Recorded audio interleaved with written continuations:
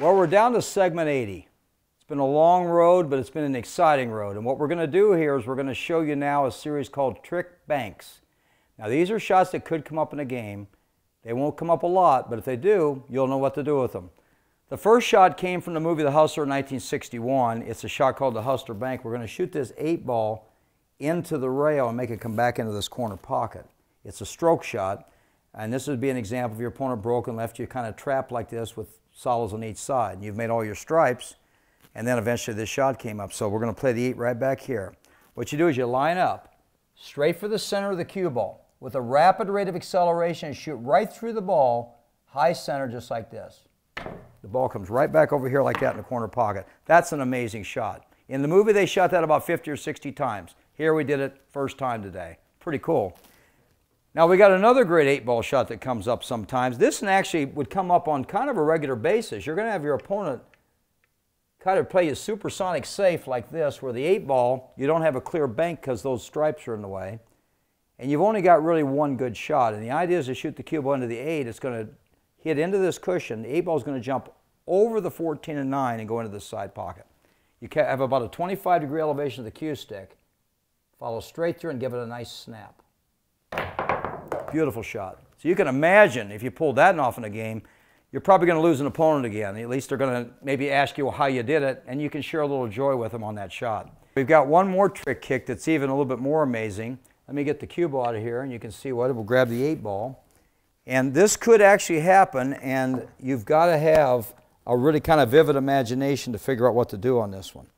You've got object balls kind of like there in a straight row, the cue ball, the 8-ball, and this pocket's blocked, and you've got to shoot somehow this 8-ball in a pocket. Now, if you look at this real close, it doesn't look like you got a shot here. But if you're a little bit creative, you can do what's called a bank carom shot. This is an awesome shot. We're going to shoot the 8-ball over to that side rail. It's going to come back, and the cue ball is going to be right here, and it's going to go off the side of the cue ball in that corner pocket. What a shot. Bank carom shot. Watch this cue ball, how it operates on the 8-ball. Great shot. Watch this. Neat. Super. Let's do that again. I hit that a little bit flat. I'm going to hit it again. You can kind of see this. This is a delicate shot. It's about a 1 and 2, this shot, like that. Just like that. Watch. See how it goes in the pocket? Perfect. So I showed you how to adjust. That's about a 50% shot. But you don't have a shot there. So this is really quite an amazing concept to even be creative enough to come up with that. So use that if you need it in the game. It's a tough shot. You got to be real accurate on it. The final shot I want to show you, which I really like, you all know Terry Bell, and of course one of the founders of the APA. He loves the game of golf. And sometimes you'll get a game of 8-ball where you don't want to use a regular cue ball. So I'm going to show you a shot which uses a very special cue ball to make an 8-ball. This is a bank, a trick bank, using a different kind of cue ball, basically a golf ball. So if you're playing with Terry, you might find that he'll have a golf ball he'll pull out of his pocket and shoot this shot. So let's just show you how to do this. All you do is shoot the cue ball, which is our golf ball, into the 8, and it banks right back in the corner pocket, just like that. Not only do you make it, that's like a hole-in-one almost, which is really cool. So what I've showed you here is showed you how to have fun in some banks and some kicks.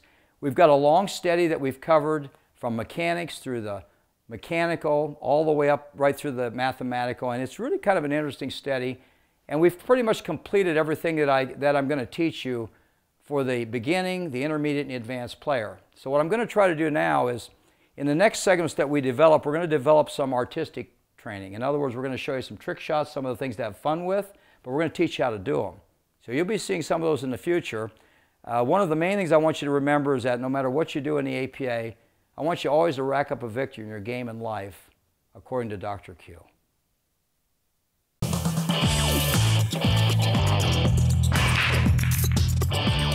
You don't have to play like a pro to enjoy the game I love. If you've ever played in a friend's basement, you can compete in an APA league. In the APA, everyone can play and anyone can win. So if you're looking for a fun night out with your friends and family, join an APA pool league today. Have fun, meet people, play pool. Visit poolplayers.com today.